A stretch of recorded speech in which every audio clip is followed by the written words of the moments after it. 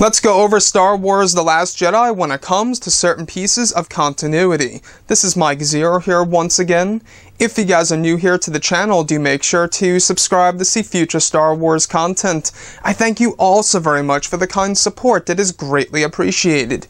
Now, when it comes to certain pieces of continuity, as we heard a couple of months ago, director Rian Johnson himself inserted prequel trilogy continuity in Star Wars The Last Jedi. However, recently we just learned that the prequel trilogy continuity that was inserted in The Last Jedi is going to be very important to the plot and to a certain character, that of course being Rey. Alright, the newcomer Rey, the main character of The Last Jedi and the sequel trilogy itself. And it really raises an eyebrow now, doesn't it? Why would prequel trilogy continuity in The Last Jedi be so important for one specific character such as Rey? I believe this all has to do with the whole Chosen One concept.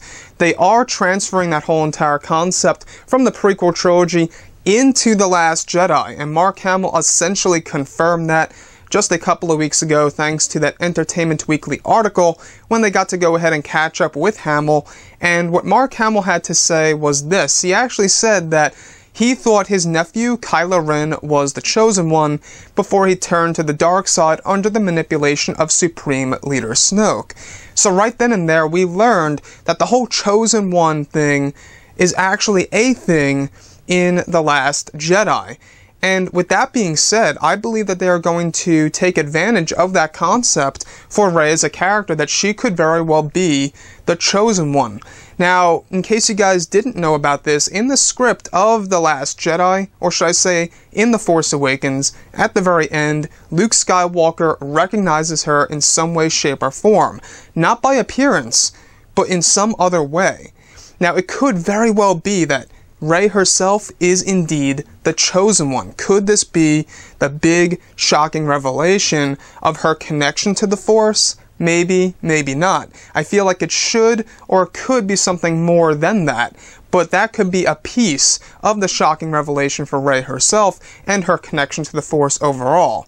Now, when Mark Hamill said that he thought Kylo Ren, his nephew, was the Chosen One, doesn't it really make yourself question as to why Luke Skywalker would think that, right? We do know that he is indeed a descendant of Darth Vader himself, Anakin Skywalker. There are a lot of similarities between both Kylo Ren and Anakin.